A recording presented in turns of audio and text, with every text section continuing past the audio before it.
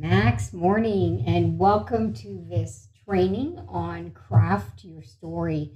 Our business is driven on storytelling, and it's so critical to really nail down the importance of your story and how other people can relate to your story. I think that's the key thing. So, we're going to go through the format of how to create your story, and by the time you're done, you're going to take this business to a whole new level. So let's get started on the Craft Your Story. My name is Tammy Sellars-Gingras, Crown Diamond Associate here in Daytona Beach, Florida. And here we go. All right, so I'm gonna share the layout of the trainings that will be coming, and we're putting all these new trainings together in 2021. So we're going to start with number 5, which is your story, and it's the most important part of this business is you and creating relativity with everybody you meet. And then we're going to go into how to perfect your opportunity presentation. That one's going to be a fabulous training as well.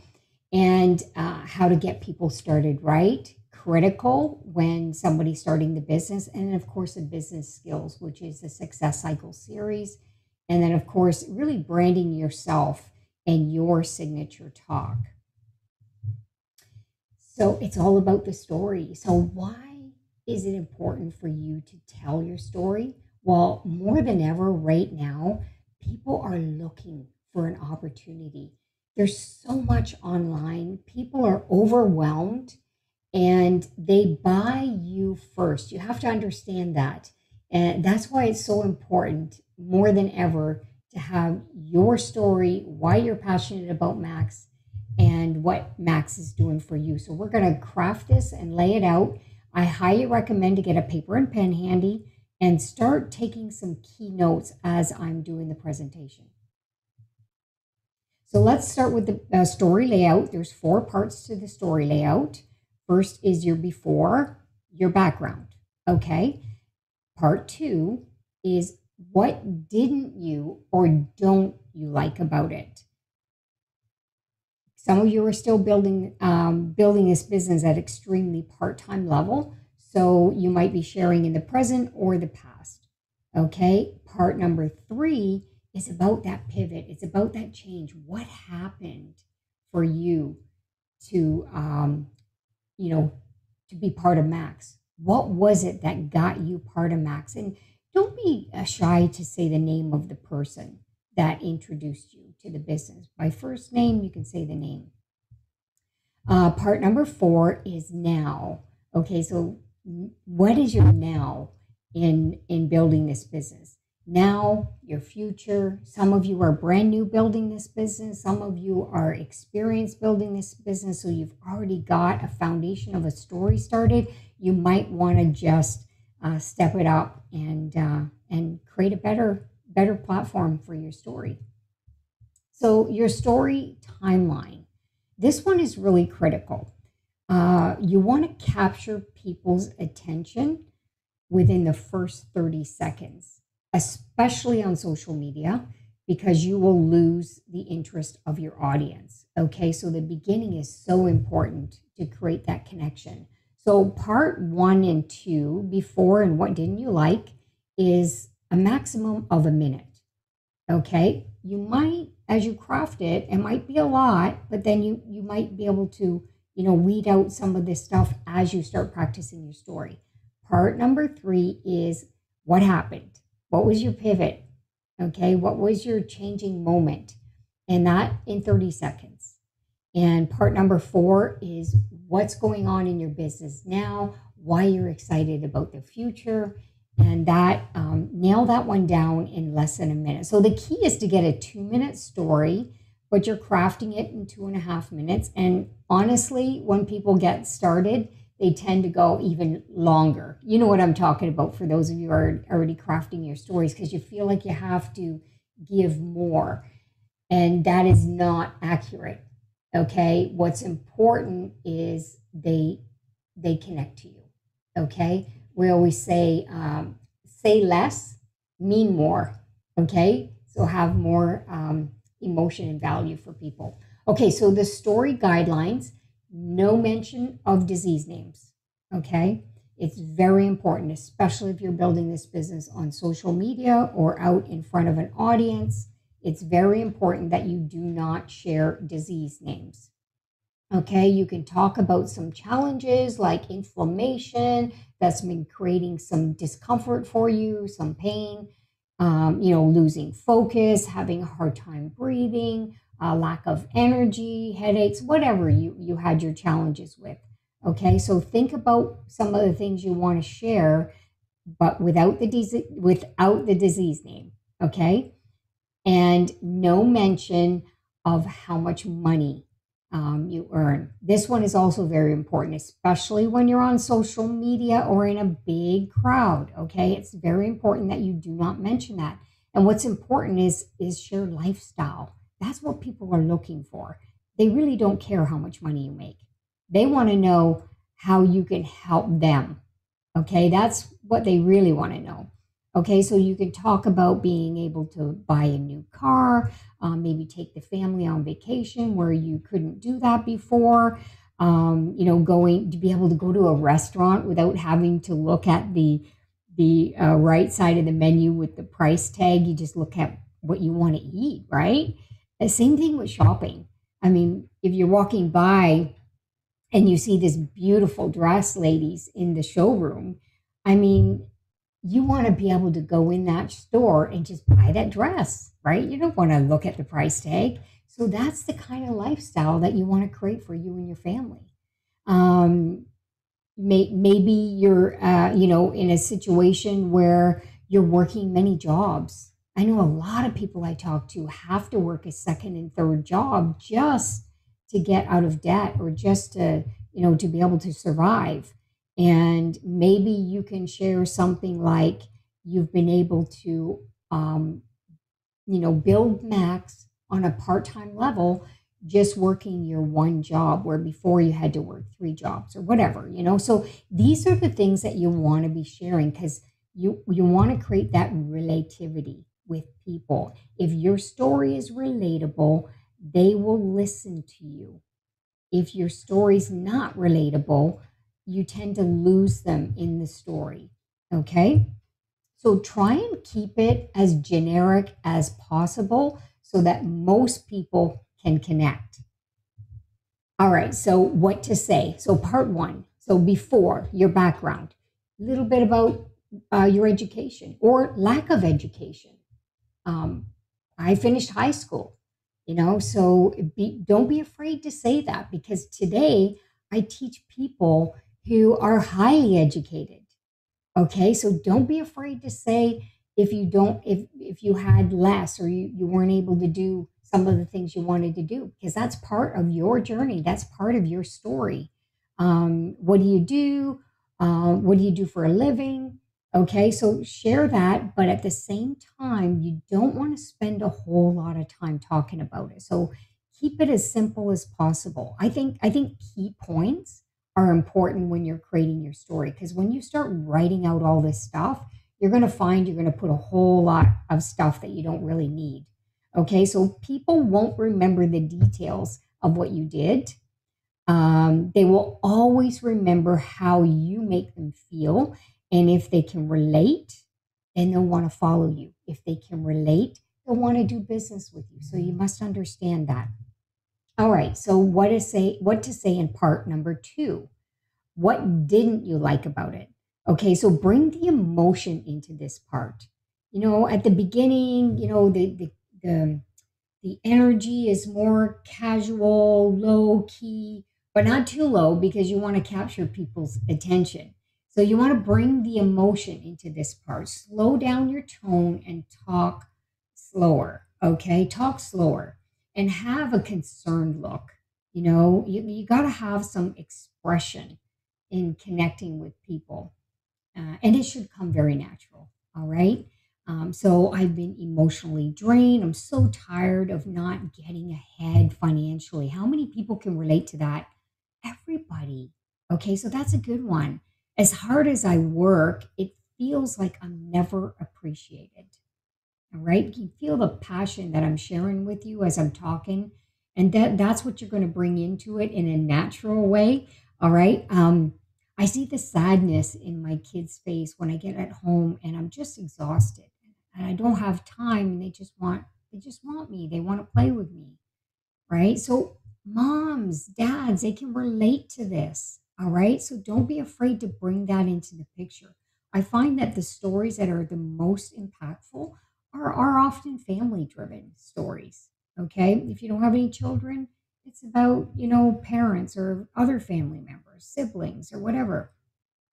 As a stay at home mom, I want to have my own independence and money so that I can contribute to our family. How many stay at home moms have that feeling that they're not contributing, even though I think they're all superheroes because of what they do and they're a huge contribution? Internally, a lot of women feel like if they don't bring home some money or they don't bring in some money, they don't feel like they're contributing. So imagine all the women that you're going to connect to. So, moms out there, please share that because you're going to leverage your story in such a big way. Or dads, stay at home dads. Okay. So, what to say, part two continued.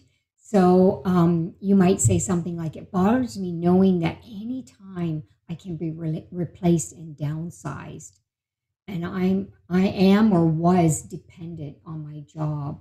I've talked to many people who have lost their jobs. I've talked to many people who have lost their businesses since the pandemic situation. You got to connect with people. It's so important, and your story will do that.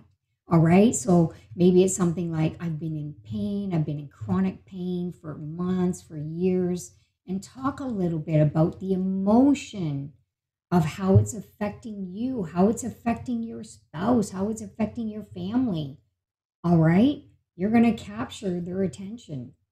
I'm tired of going to the doctor, getting no results with my medication. Now you want to be careful with this one, okay? But I've talked to people who get on the products are doing extremely well, and they had tried all these other things through the traditional world, and it just didn't work for them. Okay, so you can easily share this if it's your story, right? But you want to be respectful. Always be respectful. And maybe I can't sleep through the nights. There's lots of people like that with stress issues that can't sleep through the night. So whatever your situation in is, I'm putting out their ideas, but make sure that you can relate to these ideas. They actually are part of your story and your journey. Don't make up stuff because I'm throwing stuff out there. I'm just trying to create a little bit of ease for you to get started with your creating your story platform. All right, okay, now let's go into part three. This is a pivot. This is when you found the solution. This is when you step up your energy. This is when you get totally passionate. All right, your passion should be coming here. Then I met, say the person's name. A lot of people don't say the person's name that brought them in. Even if they're not actively building, say their name.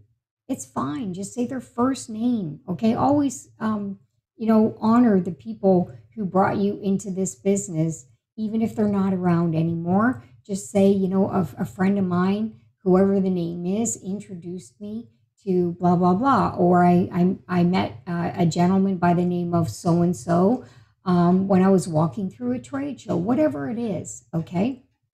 Because this is your pivot. So he or she told me about whatever it is you're going to say. And I was skeptical at first. Maybe you were skeptical at first. Say that because people can relate to it. They're skeptical as you're talking to them. Okay. I'm so grateful I met whoever it is because my life has literally been transformed. If that is the case for you, share that. Don't share things that are not real. Keep it real because people read you. All right. They read your eyes, they read your body language, they read everything. Okay. So part four is now.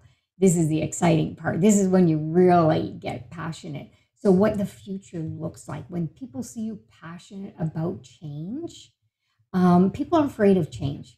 But when they see your excitement and your passion about the change that has occurred for you, they will want the same. All right. So it's important to share that. I'm so happy I didn't let my skepticism take over or get in the way because now, blah, blah, blah, blah. All right. You know your story. Or you can say, I am finally in control of how much money that I can make. How many people have no control of how much money they make and they don't know there's something out there that they can work on part-time that they could earn extra money and eventually it could be something that they could do full-time, right? Like a lot of people with Max. So if you were part-time, you went full-time, just so leverage this, okay? Um, Now I have the time and energy to spend with my kids. I've heard many stories from many women and men out there. Honestly, I get teary eyed because I can relate to them. I was the person that had a traditional business, always away from my children. It was emotional for me, it was difficult for me. But I knew I had to work. I knew I had to put money on the table. My eyes are watering right now because it always brings back that memory. And that's what you're going to do to your audience. You're going to bring back memories and emotion, even if they're older. All right. I'm a grandmother now. Okay. But I still remember having to walk away from my kids and have other people raise my kids because I had to create a life for my family. I wanted my kids to have great education. I wanted my kids to have more in life and not have the struggle. But it is important that they learn and not everything is handed to them on a silver platter. Okay, so people may hear your words, but they will feel your attitude. Okay, so really bring uh, your character, your passion, your emotion into your story and let people fall in love with you and fall in love with your story, okay? And capture people because you will. You're going to bring back memories for them and that they're trying to run away from that they need to hear, and that's going to bring them into having a look at this opportunity. So the types of stories that you can use, you can craft a few different types of stories, okay, and have them ready in your portfolio here in connecting with people. Okay, a product story, a business story, it could be a combination of the two when you're connecting with people. A first 7-day story or a 30-day story, whatever it is for you. If you had excellent results in 7 days, share that story. I remember I had an associate in her first 10 days. She did incredibly well financially, and we were on the road. We traveled together. We had fun. We brought a whole new group of people into the business, and we built such a powerful relationship. We shared this story everywhere, and that story brought in a lot of people into the business. So your first 7-day, 14-day, 30-day is critical. That's why when you sign somebody up, is engage them as quick as possible on the getting started training, which we're gonna do. But these are important stories, okay? Because people want to make money right away. All right. So share those passionate stories. A third party story. Here's the thing with that. You have to be careful with this one. You could share third party stories, but make sure you're able to do a third party call, third party Zoom session with them, or introduce them to your prospect in a meeting setting or whatever it is, in a Zoom meeting setting, whatever it is. Make sure you're able to use them as a storytelling being your third party validation. Okay, so you can do that as well. So these are the different types of stories. And when you repeat your story over and over and over, it'll become such a natural thing for you. We're working with groups right now, small core groups who are working on stories within their groups.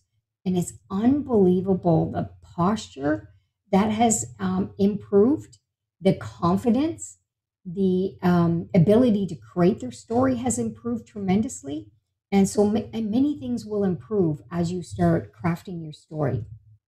Okay, so our whole thing is about the dream of Max. It's about the vision, sharing the vision of who we are as a company. You know, the dream of Herb Nagasawa, the vision of the company, you know, going into all these international markets, the team that has come together, and the mission that we all have in taking these products into every single household out there so we can help improve people's health. We can help people be more happy as a family. We can give people more energy, you know, all kinds of things that this opportunity and the products can do for people. So keep the story of Max in mind as you're talking and sharing your story.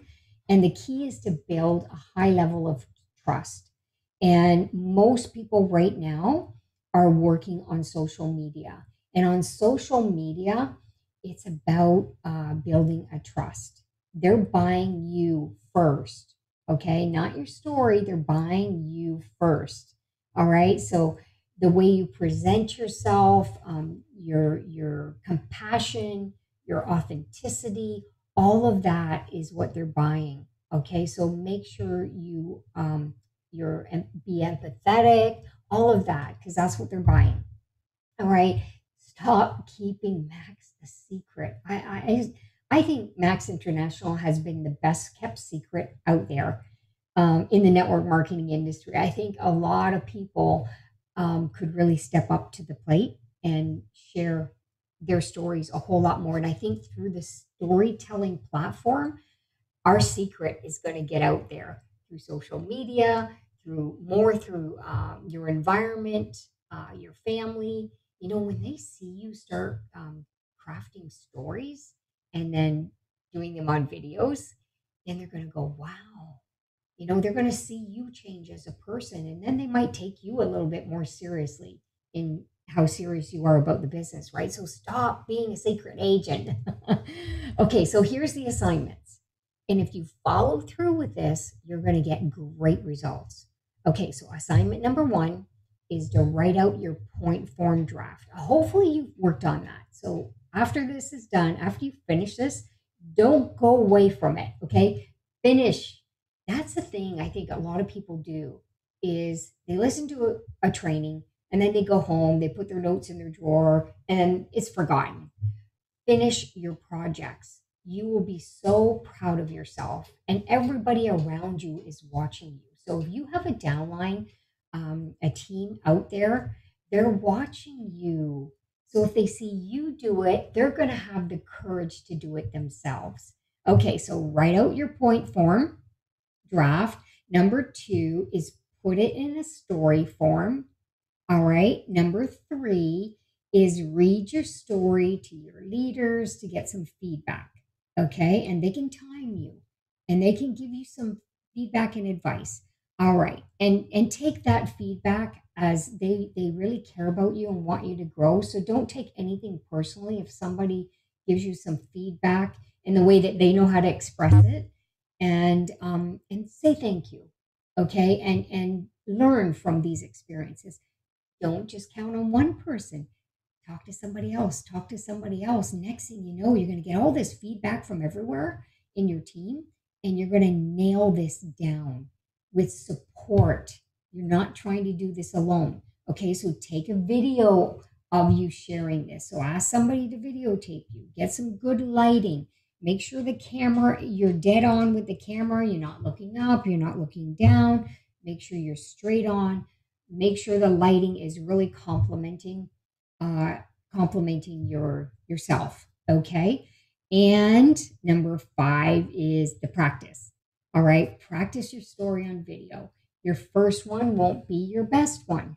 All right. You have to understand that. Your first one won't be your best one. But if you did five in a row, or you did 10 in a row, and then each day you start leveraging your story by prospecting and sharing your story everywhere, guess what? You're going to master this. It's going to be so easy for you. Then when you're training people, you're going to be able to say, I didn't do great on my first video. As a matter of fact, I've got my first video. I'd like to show it to you. And if you have that first video, save it, okay? Because then you can share that with people. I'm sure we've got tons of data of stuff that Chris and I have done over the years, but I can tell you one thing. I mean, there's times even today as Crown Diamonds, you would laugh, but sometimes you're just not on your game on your first training video. Sometimes you have to just totally psych yourself out to get it going, right? And there's times where you start and you stumble with your own name and you just have to laugh and do another video, laugh and do another video, okay? And just have fun with it. That's the most important thing. Nobody's judging you. Okay, you're probably going to be the worst judge of your own videos, but that's good because that's how you improve. So have an awesome practice on all of this. I would love to see all of your videos and sharing in all the different WhatsApp platforms, on the Facebook groups. It would be so great to see your videos. Alrighty, have a good one.